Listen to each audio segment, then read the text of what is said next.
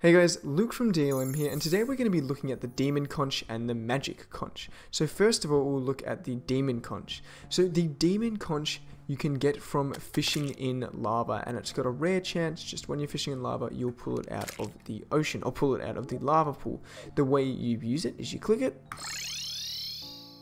and it teleports you to the center of the underworld, or the center of hell. So that's all it really does. It's got some uses in getting away from enemies and stuff, and maybe if you have a base in the center of hell, it's quite useful. But it's nice to have. Oh my god, there is so much fire blossom here, and I guess you can still use it in hell to get out of there. And then we have the Magic Conch. So the Magic Conch is got in a similar way, except you have to fish in underground, in the Oasis, in the desert, or you fish in the ocean and you open it from an ocean crate.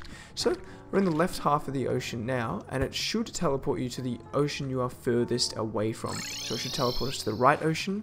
Yep. And then if we're in the right ocean and we use it, it will teleport us to the ocean we're furthest away from, which is the left ocean.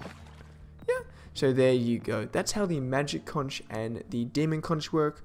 Very simple items. This place keeps getting infected by the crimson. I have no idea where it's coming from. It's so blooming annoying. Oh man, I'm gonna find this bloody rogue crimson blossom, get it one day. Anyway, that is the Demon Conch and the Magic Conch. I hope you guys learned something in this video, and I'll see you all next time. Thank you.